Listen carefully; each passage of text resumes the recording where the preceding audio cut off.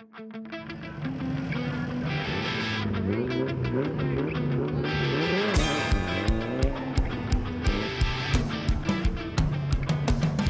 here we are at the Motorkana. I love this event. Bam Bam, how are you? I'm fantastic. Claire, how are you? I'm fantastic. Second year that you've been running this one? That's right, yeah. A couple of guys from Perth City Street Machine Club are all down here helping out and making it a pretty good success and a lot of fun for everybody competing.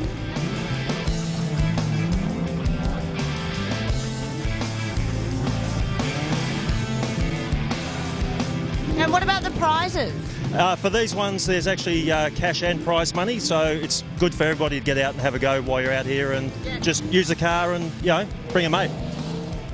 Both of these ones down here on the grass are just going through the course in the fastest time, and you get penalties if you hit any of the cones or witches' hats or clean up an official. What's the penalty for an official? 5 seconds? Depends if we like him or not. Sometimes we take time off.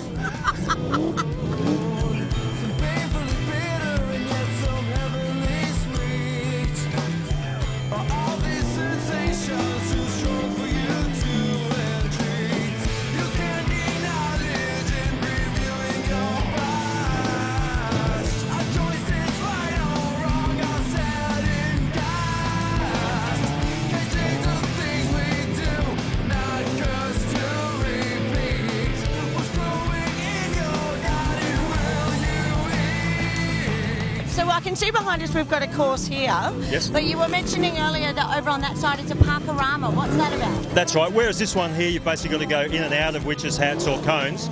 Out on the other side, you've actually got to put your car into a garage so that your front wheels go in the garage and then you reverse into another garage and then forward and backward and so on.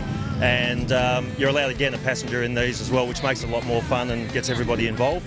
And again, it's just the quickest time, and you get 5 seconds if you hit one of the garages. I reckon that's one of those ones that everyone would think would be really easy, and when they get out there, just surprise themselves at how hard. Actually, that's so true. There's a lot of people that do come over here, and you do get 2 goes to qualify.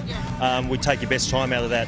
Over there, the guys have gone through and they said, look, this is too hard, and they've only given up after 1 go. Isn't that crazy? And it's parking your car. That's right, yep. And it's not just the females.